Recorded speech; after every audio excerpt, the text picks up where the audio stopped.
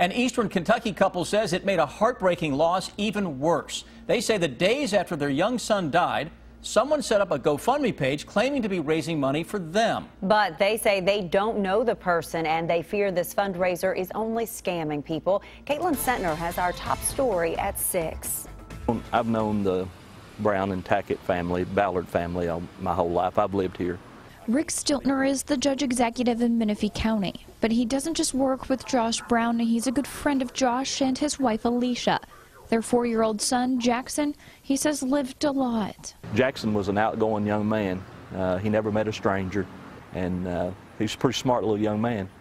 Jackson, I'm told, was perfectly healthy, but not long ago, things took a turn. They took him to the doctor, and then from the doctor's office, then they took him by ambulance to the Kentucky Children's Hospital, and then a few days later he passed away. As family dealt with funeral arrangements for their young son, they were told about a fundraising page in Jackson's name. It's since been taken down.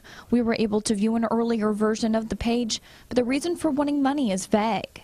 I can't even imagine that you would do that.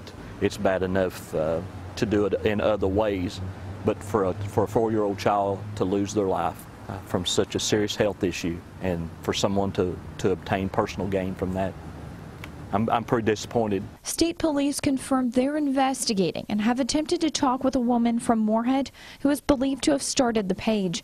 Investigators say charges can only be filed if the woman doesn't give money raised to the family.